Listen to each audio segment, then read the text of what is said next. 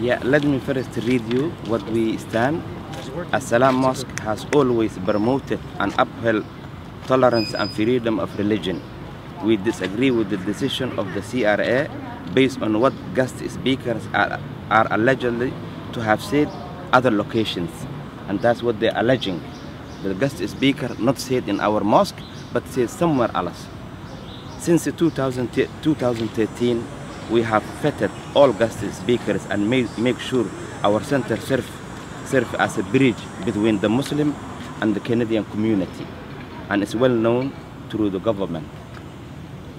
Therefore, we feel this decision is not fair to who we are and what we stand for.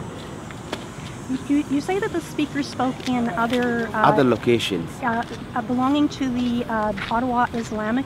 No, they don't belong. They visit the center, but what they saying, what the CRA saying, the speaker spoke before they come to Assalam Mosque and said something. They said was not right, but they never said inside our mosque. And we think this is unfair to say we will take the charitable number because what the speaker says somewhere or some other locations.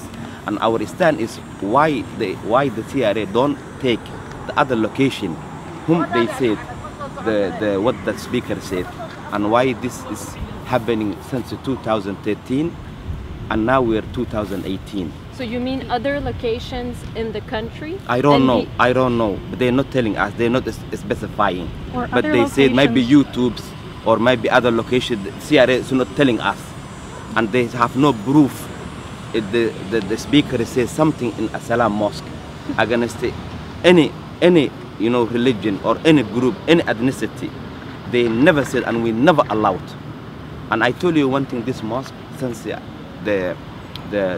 become the administrator, when Alberta have a fire, we are the only mosque who raise money, who stand with our brothers Canadian, who give it to Red Cross. Even you can check the record. And we are only the mosque when every politician running, male and female, we allowed to come inside the congregation and speak to the congregation and tell whatever they feel. So that's who we are. That's what we stand. So we think it is unfair to us. Thank you. Do you know who those speakers are? Those they're alleging? You can go through their website and see who they're alleging. Because I don't want to comment what somebody said.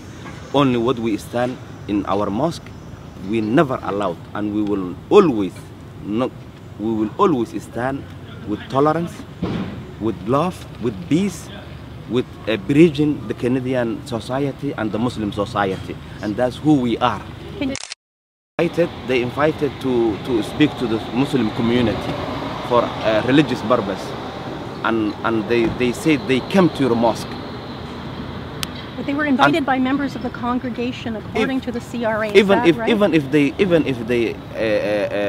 invited, but they never said anything here. Why the speaker are free? If CRA have some issue, why they don't arrest them and put them jail? Why they taking the mosque charity when we not ever allowed to say something? That's our stand, and we think this decision is unfair to our community, Muslim community, our mosque, and we already go through with the legal means, and we have lawyers. So thank you so much. CRA says that you've also not been giving or using your charitable funds correctly, that you've been giving it to people who are not basically charities or giving gifts to people who are not supposed to be receiving them. I think that's allegation. It's unproof. They have to bring the proof. We were given the funds people who are not supposed to be given. I think that's allegation. It's unproof, and they have to prove it. Who do you give your funds to? No, nobody. We don't give nobody. We only pay the rent, heat, heater. That's it, and that's how the mosque runs. We don't give anybody for money. No, we never done, and we will never done. So with the lawyers, you're appealing the decision? Yes, we did already. Thank you so much.